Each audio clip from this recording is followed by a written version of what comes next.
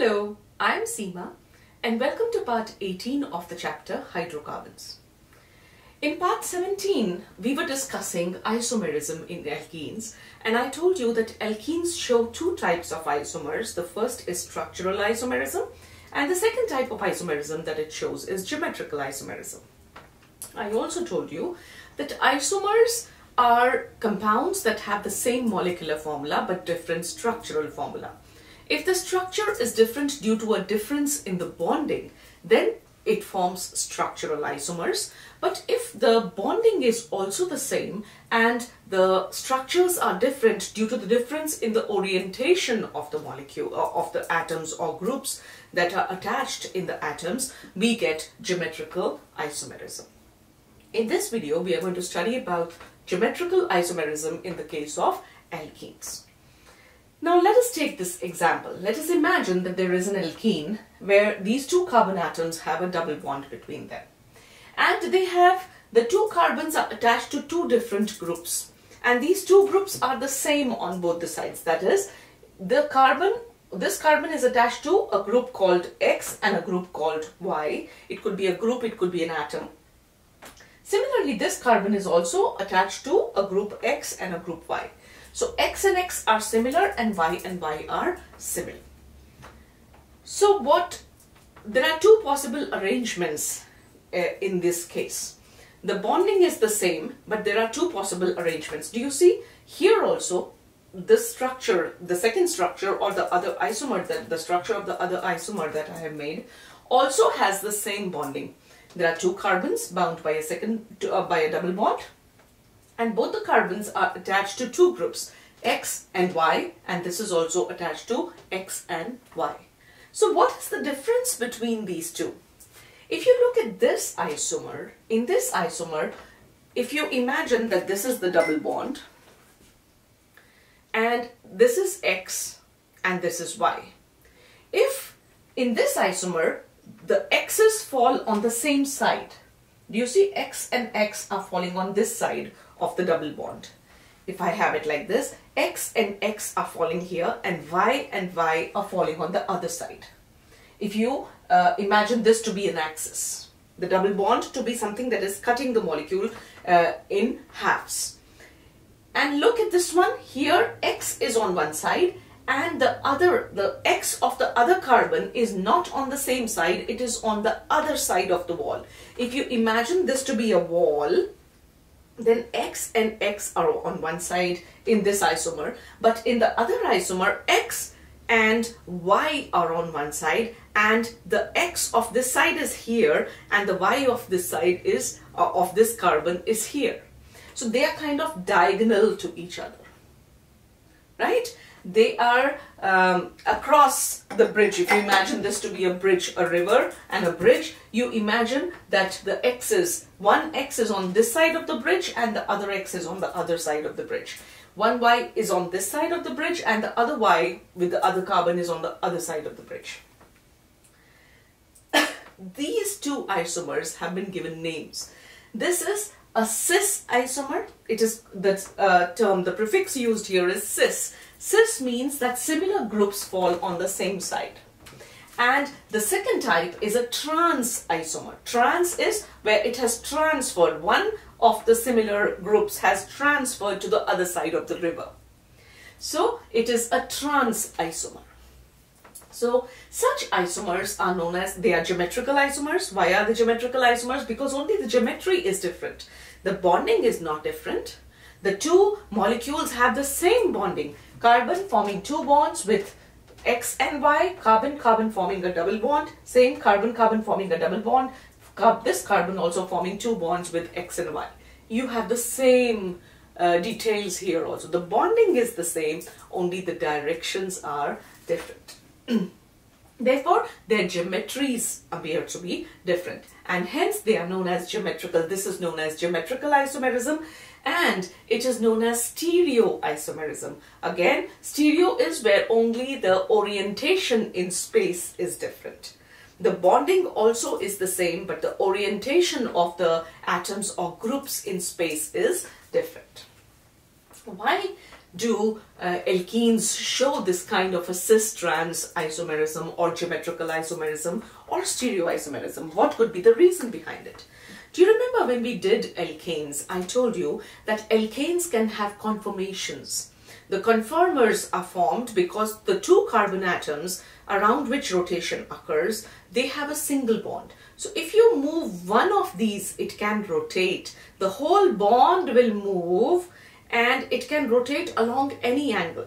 But then I also showed you how instead of cis and trans, what do we call it there? We call it the eclipsed and the staggered conformations. The eclipsed conformation was where they were the bonds on the front were falling exactly were parallel to the bonds in the back. Actually, it's not parallel, it is in another direction, but they fall behind them.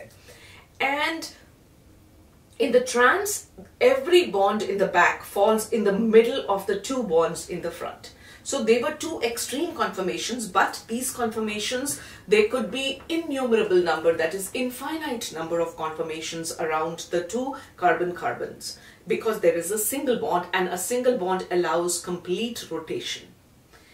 In alkenes, on the other hand, you do not see those kind of conformations. What we see is these cis-trans isomerism. Why? Because the carbon-carbon double bond does not allow free rotation. It has a restricted motion. Imagine now I'm holding these two atoms and I'm two bonds. The two hands are the two carbon atoms holding the two bonds. If I try to twist one hand, keeping the other one where it is, and I try to twist this, can I move? Can I turn the hand much? Not much. Do you see? I can only move it slightly. I can only move the bond slightly. I cannot completely twist it. If I apply too much force, I might be able to move it a little. So it has restricted motion. Due to this restricted motion, it is not possible to completely rotate the bond. If it was possible to completely rotate the bond, we would not have got isomers. Why? Because if, let us say, we had this and there was complete rotation possible around the carbon-carbon double bond, then all I had to do was turn this carbon to this side, because it can turn. So therefore, it would also have formed those kind of conformers, or it would not have formed a proper geometrical isomerism. It would not have shown the cis-trans kind of isomerism. So, restricted motion around the double bond is responsible for the existence of cis-trans isomers. The cis-trans isomers have the same structure, but do you see, they have the same bondings, everything is the same, but the configuration, that is the arrangement of atoms in space, is different, and that is why they are different isomers. Just because the arrangement in space is different, even if the bonding is the same, they have different properties. So they have different melting points, they have different boiling points. The two conformers, the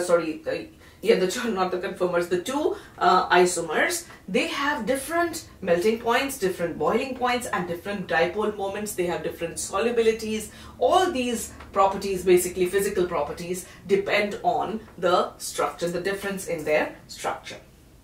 Now let us study the cis-trans isomers in the case of but-2-ene. Okay, but-2-ene means the ene is between the second and the third carbon, and it is butene.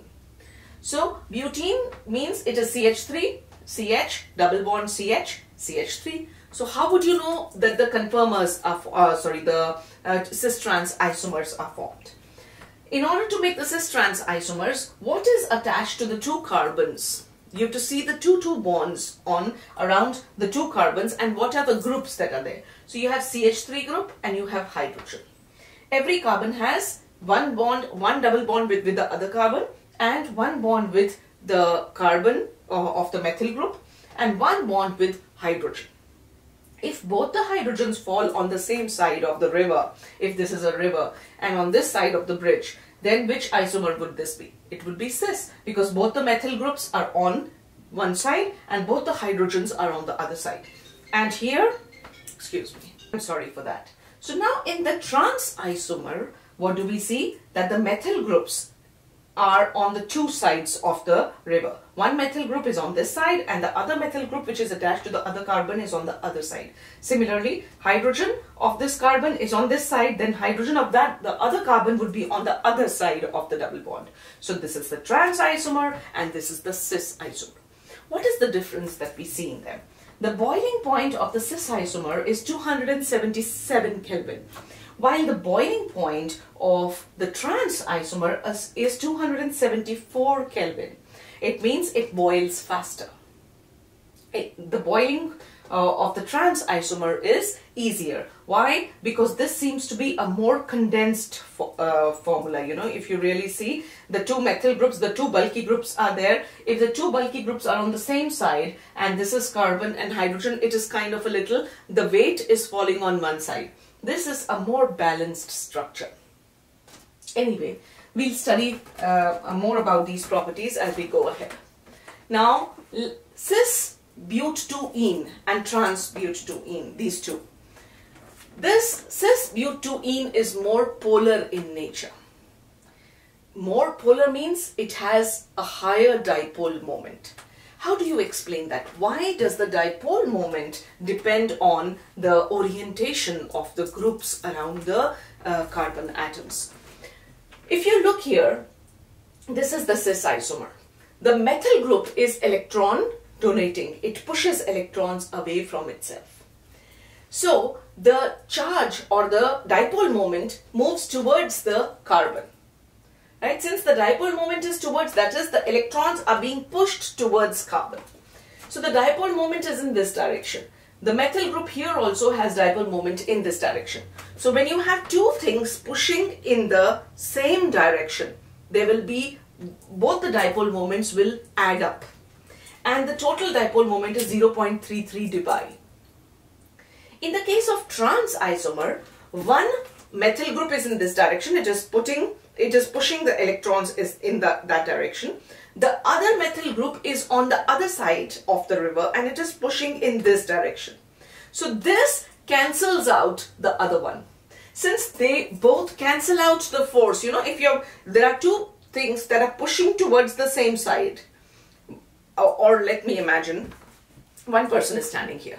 One person pushes from here with the same force and the other pushes from there with the same force. What will happen to me? If one of you is pushing me from here and one is pushing me from here with the same force, I'll keep standing where I am. But if both of you come behind me and you push me from behind, I'll fall on my face. That is what happens. There is a dipole moment when both the groups are pushing in one direction. So this has a dipole moment of 0.33 dipole, while the trans isomer does not have, it has a net zero dipole moment. Why? Because both the dipole moments are pushing in opposite directions. Now,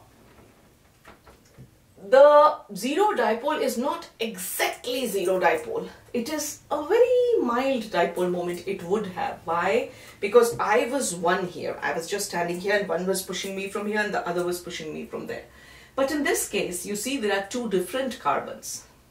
One is pushing from here. The other is not pushing from the opposite, exactly opposite. Then there's a carbon and the other one is pushing from there.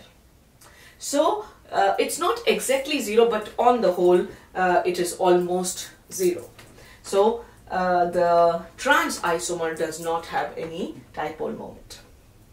If you have the solid state, tell me, in solids, the trans isomer would have a higher melting point than cis form. In other words, the solid, that is the trans isomer, will be a more stable solid than the cis isomer. Why?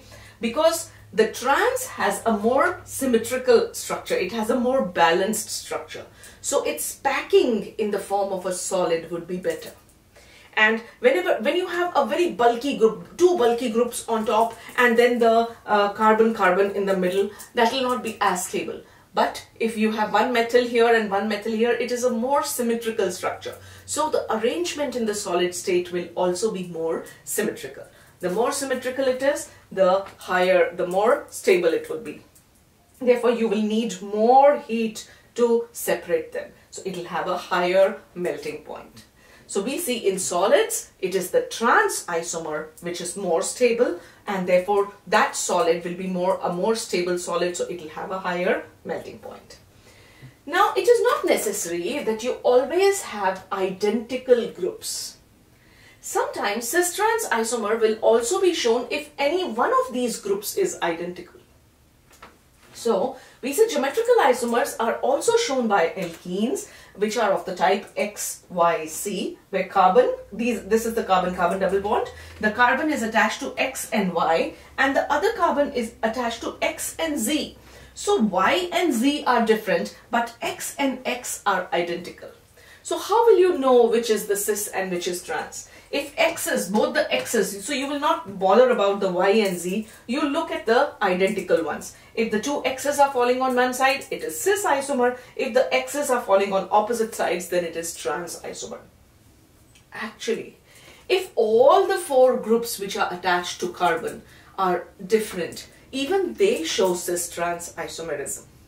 But here you will have to pair mentally which ones are falling together and which ones are falling in the opposite direction. For example, you have XY with C, and this C has Z and W. Now you imagine that X and W or X and Z, you pair it mentally. That if X and Z are on the same side, then it is cis. It is possible, although the molecule does not know that who is identical, who is not. In another isomer, it is possible that X and Z do not fall on the same side, they fall on the opposite side, even if they are not the same.